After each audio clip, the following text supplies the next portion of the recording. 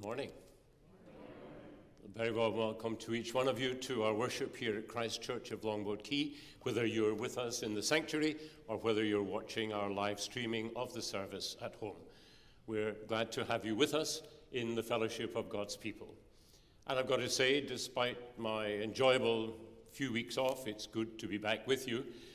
Joan and I returned home this week to all sorts of power issues, including no internet. So if you've been waiting for days for a response from me, that's, depending on your charity, either the reason or the excuse why you haven't heard from me. But hopefully I'll get to your emails in the near future. And because we're back again, Sunday school will resume. Our meetings are by Zoom. I hope to be able to be online by about 11:15. We're beginning a review and a working through of Eugene Peterson's book, A Long Obedience in the Same Direction. An announcement that on Saturday, 28 August, we're hoping to hold a congregational potluck at 6 p.m. And to enable us properly to plan, we ask you, if you're hoping to come, please to sign up at the coffee counter after worship is over this morning. A reminder that, as always, our elders and deacons offer a prayer ministry after the service. The vesting room at the back of the sanctuary on your right-hand side is available, and confidential ministry of prayer is offered, whether those prayers are prayers of concern for someone's needs or prayers of thanksgiving for blessings received. And the men's and women's Bible studies continue this week on Monday and Wednesday, respectively. You have the details in your bulletins today. These are the main announcements. All the ones in the bulletin, of course, are important, and as always, we commend them to you. But we gather with deliberate purpose and intent on this, the Lord's Day. Friends, together, let us worship God.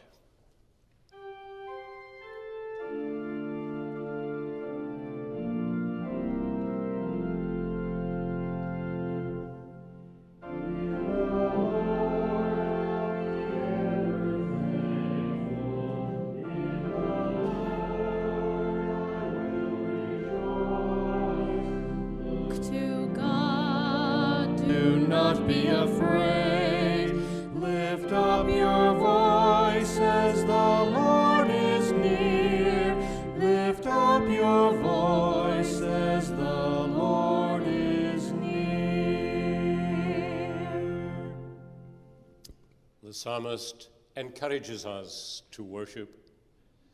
The Lord has done great things for us, and we are filled with joy.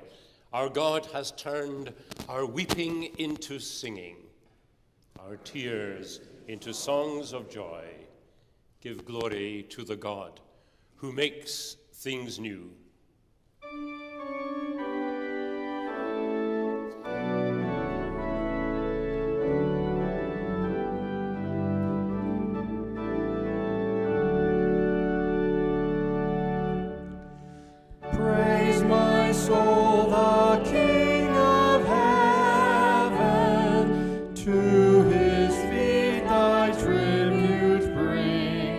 Ransomed, healed, restored for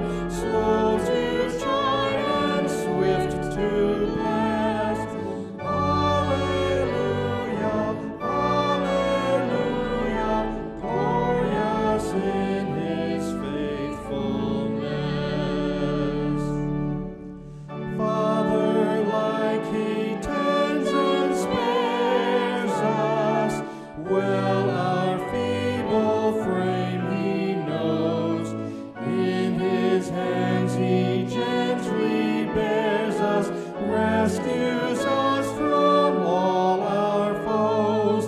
Hallelujah, hallelujah, widely yet his mercy flows.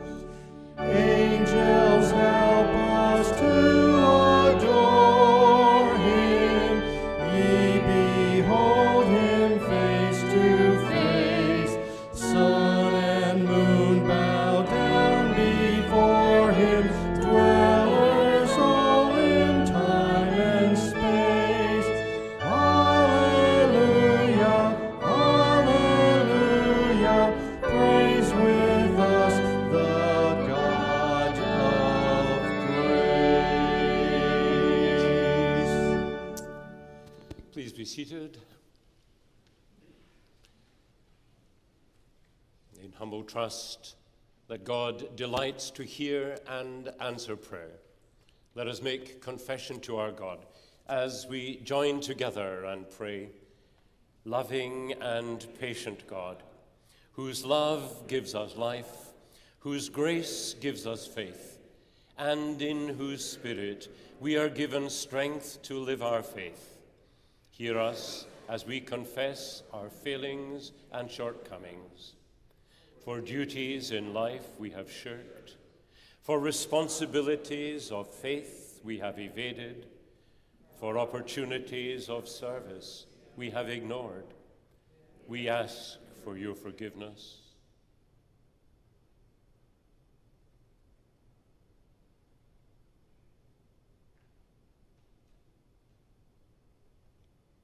And together we continue. Gracious God, lift us above the living we too readily accept, and bring us to a life of faithfulness, which lives with you and for you in all things, through Jesus Christ our Lord. Amen. Friends, we trust the mercy and the grace of God. We believe the gift of God's forgiveness and the new life God makes possible. Praise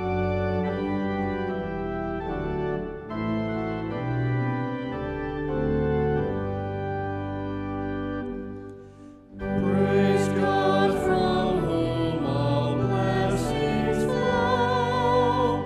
Praise God, all creatures here below. Praise God above, ye heavenly host. Praise Father, Son, and Holy Ghost. Amen.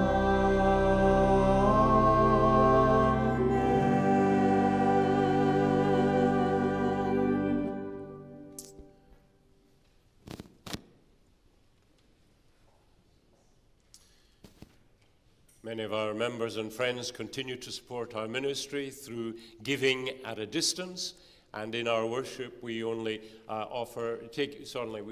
take up the offering as you leave the sanctuary.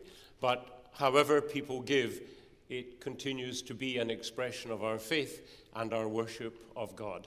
And so we dedicate our offering even before, at the end of the service, we may have made one this morning. So let us pray. Thank you, loving God, for the grace you give us in Christ, for the privilege of sharing in the work of your kingdom through the life and mission of your church on earth. Bless all the giving which enables the ministry of your church here and across the world. And bless all who, by the giving of their time, their talents, and their material resources, contribute to the common good and seek to build up the positive expressions of the life that you have given. In this fraught time of difficulty and danger, bless and enrich all who seek to give service for the sake of others, reflecting that self-giving love we see supremely in the God of Jesus Christ our Lord, who gave himself for us, and to whose glory we seek to be committed. Amen.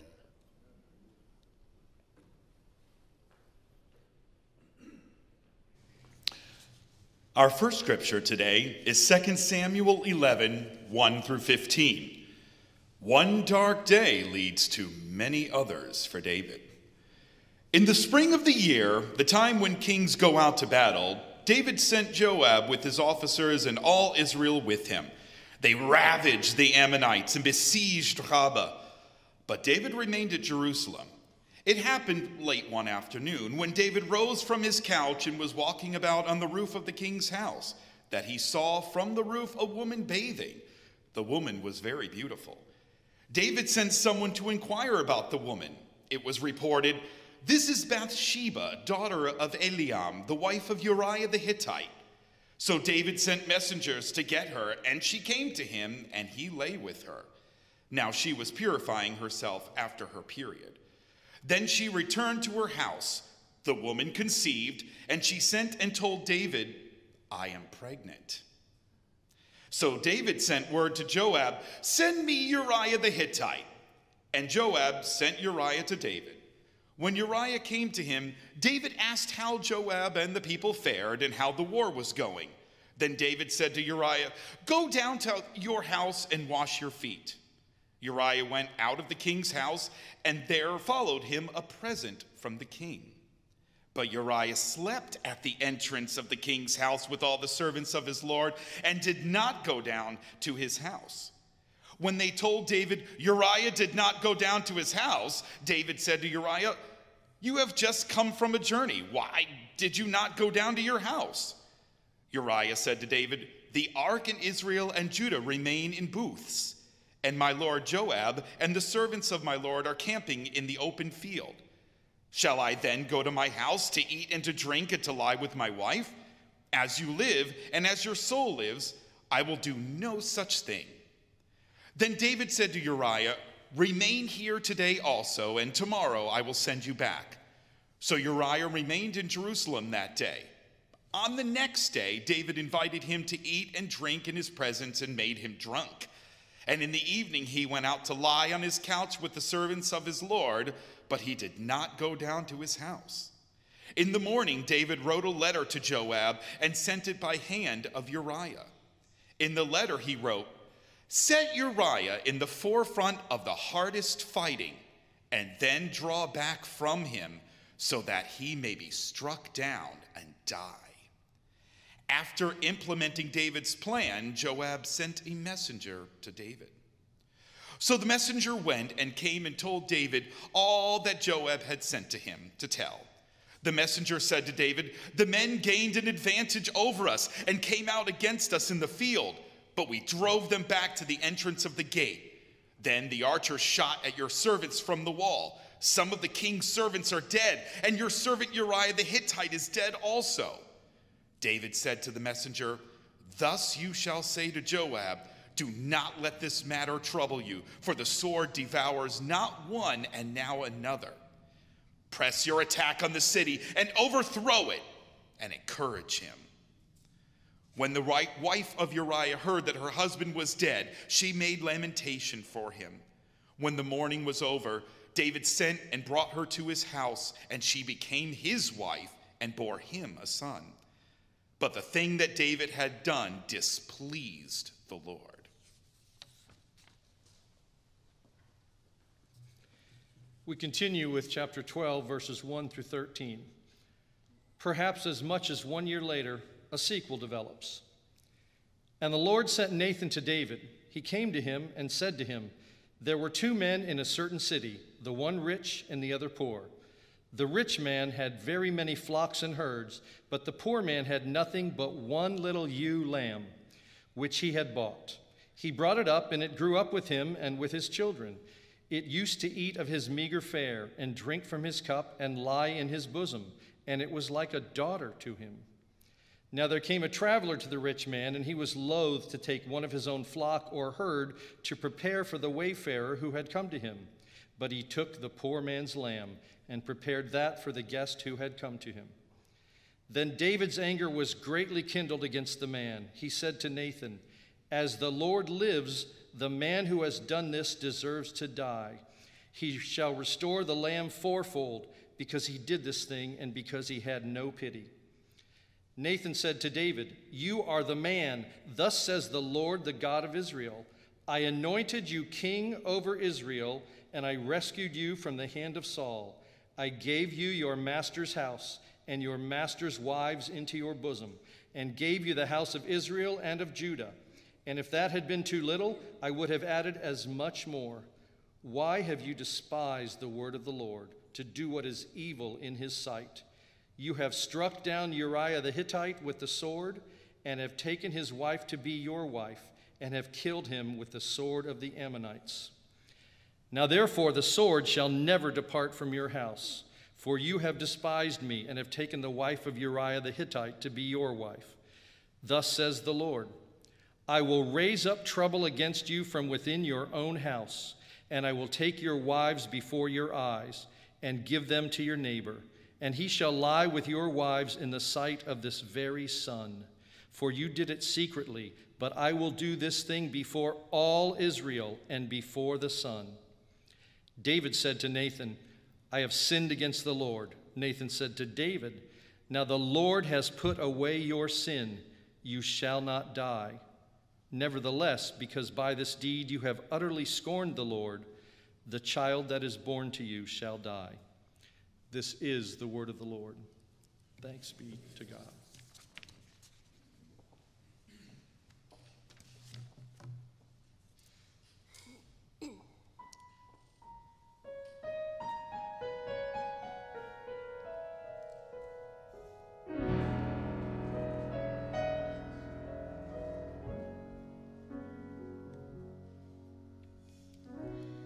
My Jesus, my Savior, Lord.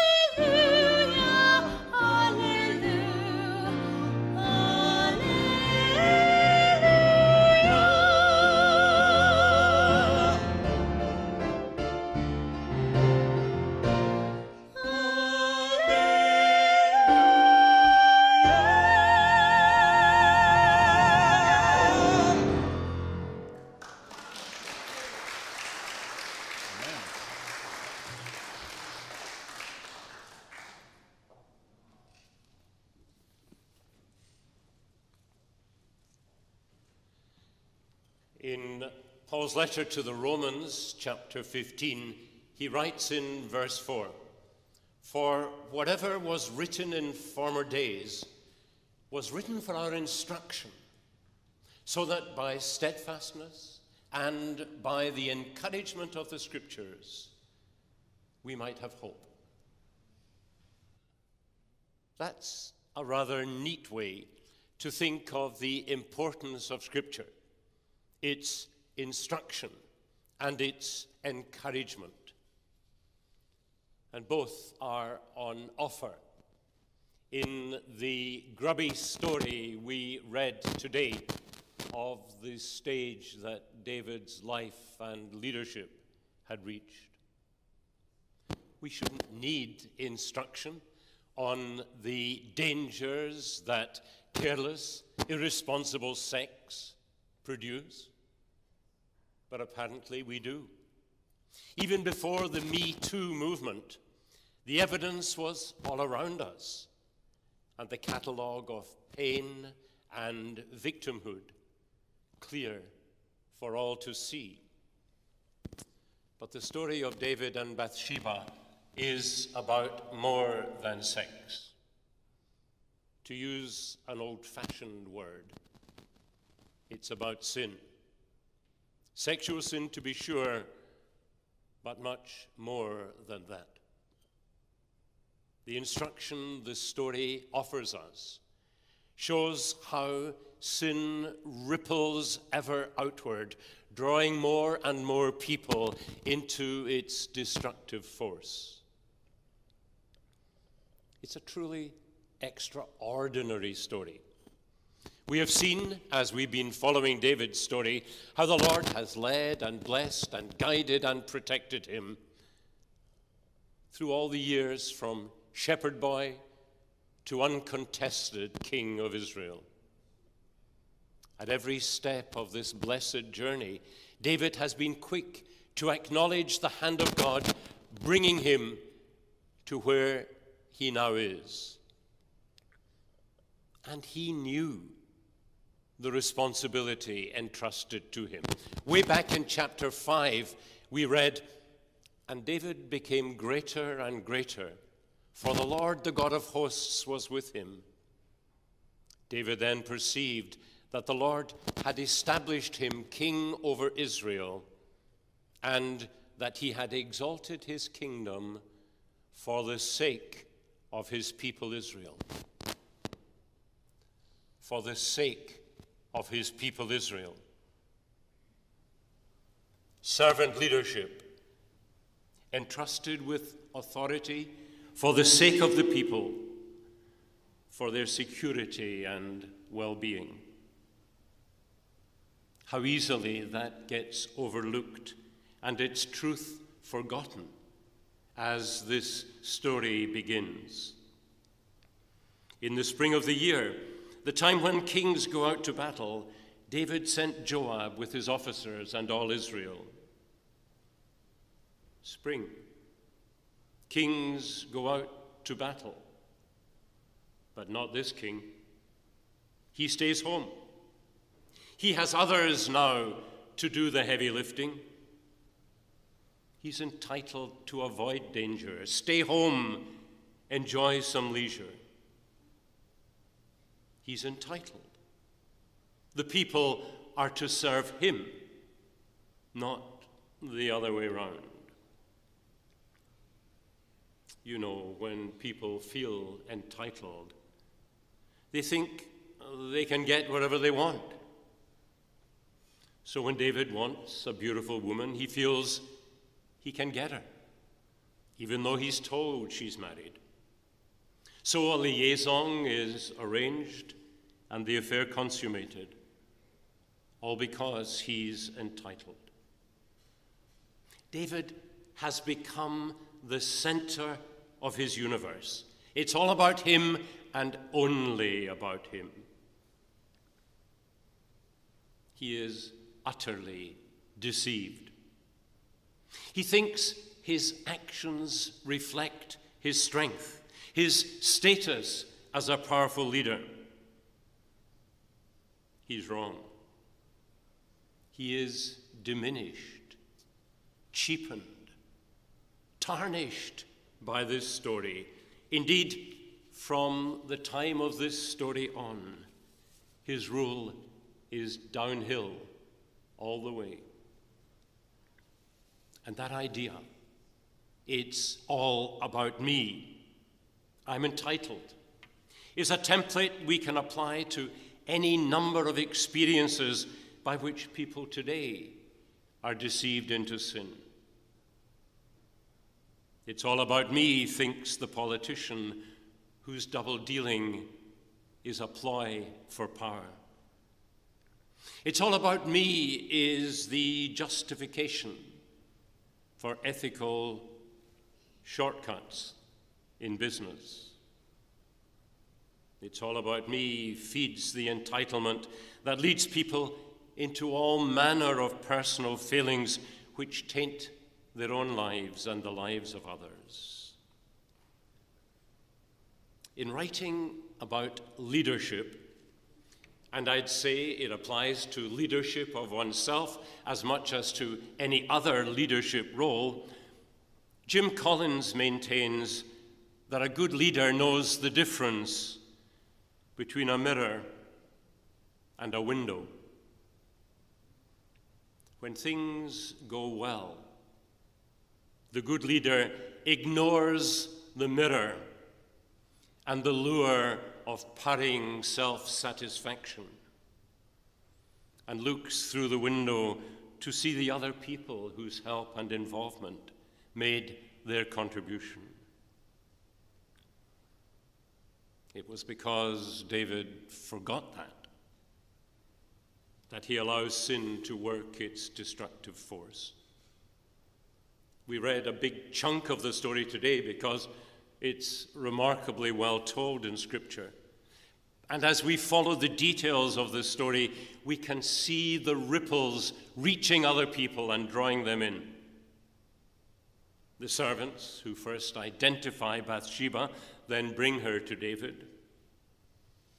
Then the messengers he sends to General Joab to bring Uriah home. Then Uriah himself, loyal, dutiful Uriah, refusing the comforts of home while colleagues are in the field, only to fall victim to David's need to trick him into thinking he is the father of his wife's expected child. And then, ghastly detail this, Uriah made to carry his own death sentence back to the army. General Joab is made accomplice to the removal of an embarrassment, which is in fact the murder of a loyal soldier. And this messy cover-up that David instigates means that other soldiers too are put in harm's way, and several die alongside Uriah. Collateral damage is the ghastly euphemism the generals hide behind. And in all of this, notice that what is being destroyed is David standing as king and his ability to lead. The way he handles power does not increase his stature, it diminishes it. It diminishes him. When mission accomplished is reported to David, all Jerusalem shuddered when people heard what David said. "Do not let this matter trouble you," he sent to Joab, "for the sword devours now one, now another." Cynicism like that destroys the trust that leaders need to lead. And Joab, David's ruthless hatchet man, according to Walter Brueggemann, is given ammunition he will later use against the king when rebellion simmers in Israel and David's kingdom starts to crumble. And it all began with this one incident. It's downhill all the way from here. One shocking detail shows how David is diminished. Bathsheba carries her baby to term and a son is born. And only sometime later does David's accounting begin. Alexander White puts it starkly. It cannot be overlooked that it was after a 12-month of self-deceit, internal hypocrisy, and self-governing silence on David's part that Nathan was sent to David in such divine indignation. How a man like David could have lived all that time soaked to the eyes in adultery and murder and not go mad is simply inconceivable.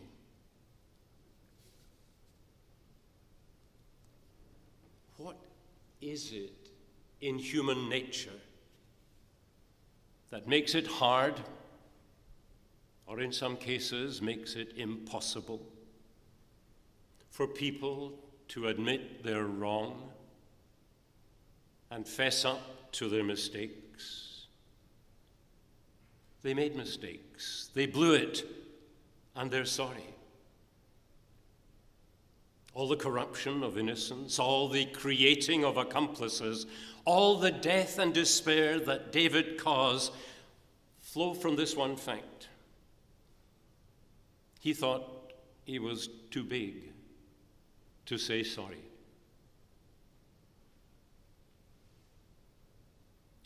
Does President Biden think he's too big to admit that he blew it over the withdrawal from Afghanistan? Does Governor DeSantis think he's too big to admit that he's painted himself into a corner over COVID-19? What is the fault with us? That we expect leaders who will always get it right. That any admission of failure or mistake is a weakness we will not excuse. Friends, it's not weakness. It's a sign of strength. It's a sign of the strength of character that faces the fundamental truth of human life. We are none of us infallible. None of us omnipotent. We are not. But God is. And here's where Scripture's encouragement comes in. God sends Nathan to confront David and offer forgiveness. Now notice, this forgiveness is not some kind of get-out-of-jail-free card. Actions have consequences. Even forgiven actions have consequences. And David will live with the mess he's created and the forces he's unleashed. He, Bathsheba, grieving both husband and child, and many others in Israel will suffer as a consequence. But forgiveness gives David the opportunity to grow. Eugene Peterson hits the nail on the head when he says, "We think that if our sin is taken away, we'll become less. What happens is that we become more." More? How so? Tradition holds that David's remorse was poured into the searing honesty of Psalm 51. Have mercy on me, O God, according to your steadfast love. According to your abundant mercy, blot out my transgressions. Wash me thoroughly from my wickedness. Cleanse me from my sin. For I know my transgressions, and my sin is ever before me. Against you, you alone have I sinned, and done what is evil in your sight. Create in me a clean heart, O God, and put a new and right spirit within me. Do not cast me away from your presence, and do not take your Holy Spirit from me. Restore to me the joy of your salvation, and sustain in me a willing spirit. Then I will teach transgressors your ways, and sinners will return to you. That psalm was set to a soaring, haunting melody in the 17th century by the Italian composer Gregorio Allegri for the choir of the Sistine Chapel in Rome. Miserere Mei, it's titled. It was to be sung in Holy Week, when the church faced the full enormity of the sin that put Jesus on the cross, acknowledging that when sin does its worst, God does God's best. Not to diminish the gravity or the enormity of human sin, there's a strand of Christian theology that goes by the Latin tag, O felix culpa. It's a full Latin sentence, the translation of which is usually given, O happy fault that earned for us so great, so glorious a Redeemer. In other words, the worst that sin could do produced the best that God could do. And the church particularly remembered that in Holy Week. So that hearing again how Judas and Caiaphas and Pilate were busy doing their worst, God used their worst and made the fact of God's forgiveness real and irrefutable. What David received in personal encounter with God through Nathan was on the cross proclaimed to all the world. The Cambridge theologian Harry Williams once said, from the point of view of the Christian faith, so completely does God make all things into the instruments of goodness that we are driven to say that had there been no Judas, no Caiaphas, and no Pilate, the loss to humanity would have been irreparable.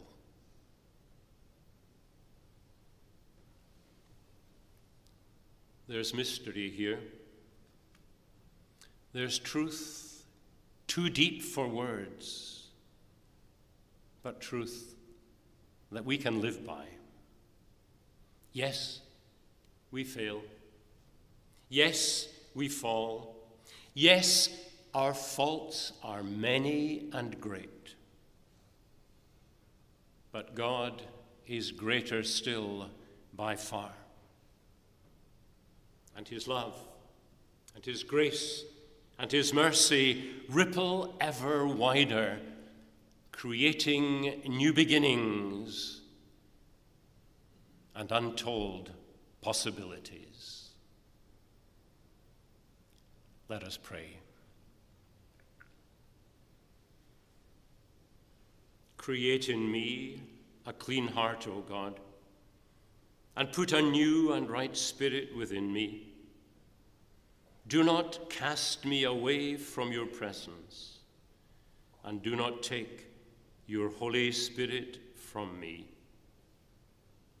In Jesus' name, amen.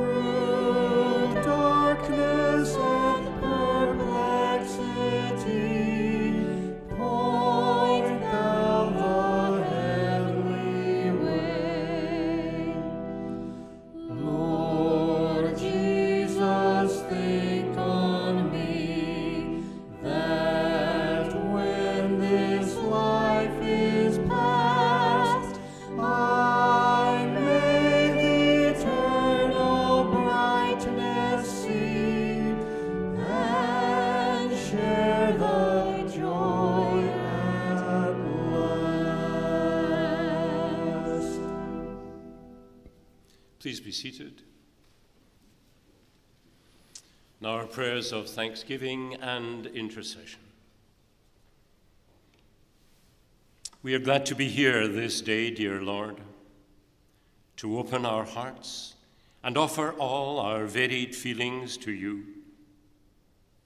We praise you, Creator God, whose love encircles all the earth. We praise you, Redeemer God, whose power brings life out of death and hope from despair. We bless you, sustaining God, whose Spirit offers comfort and inspires the fruits of love in all God's people.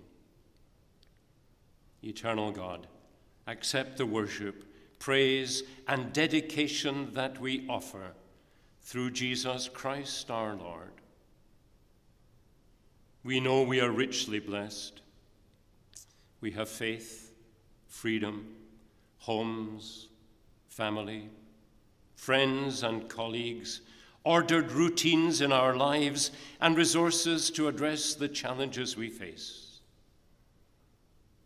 Let us not take any of these gifts for granted, but recognize the blessings that they are, so that we are ready to give you thanks and praise at all times. Give us gratitude that flows in compassion and service, we pray. We pray this day for the people of Haiti, in the devastation that has befallen them, in the pain and loss they are enduring, in the suffering that continues, in the trauma of these days that will be long in healing.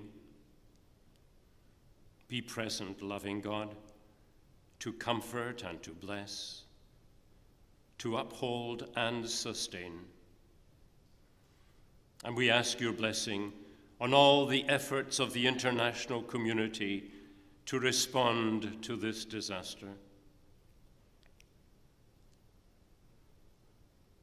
We pray for the people of Afghanistan in their uncertain future as we long for an end to violence and hostility, oppression and prejudice. Bring good out of this perilous situation, we pray. Raise up voices of restraint. Let power be tempered by wisdom and concern for the good of all. Be with our troops, we pray, in their fraught role of helping free the vulnerable and protecting those at risk. We also pray for wisdom for the days ahead, that a basis will be laid from which a new future may emerge that is just, secure, and ripe with promise of better days. Give us, dear God, gratitude that affirms our faith amid the mystery of suffering and pain, and give us faith to pray and to work for the advancement of your will. We include in our prayers those we know who need your love, those who are sick, grieving, anxious, or afraid, and ask that you would hold them also in the warm embrace of your eternal love. Lord, hear our prayers and lead us in your way until we come with all your children to the joys of your eternal home. Through Jesus Christ our Lord, who taught us when we pray to say, Our Father, who art in heaven, hallowed be thy name. Thy kingdom come, thy will be done on earth as it is in heaven. Give us this day our daily bread, and forgive us our debts, as we forgive our debtors. And lead us not into temptation, but deliver us from evil. For thine is the kingdom, the power, and the glory forever. Amen.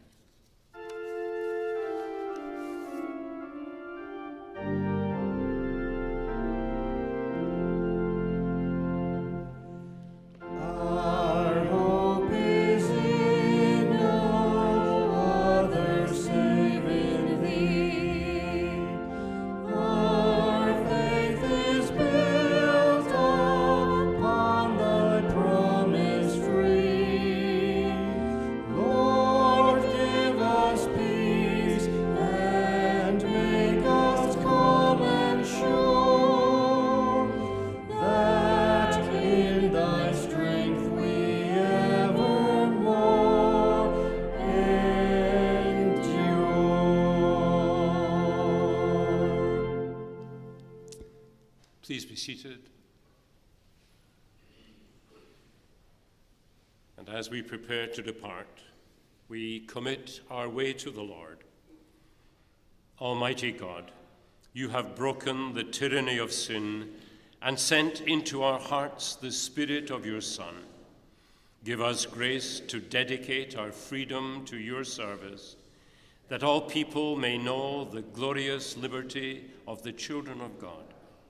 Through Jesus Christ our Lord, whose death gives us life, and whose life gives us power to live in his way. Amen.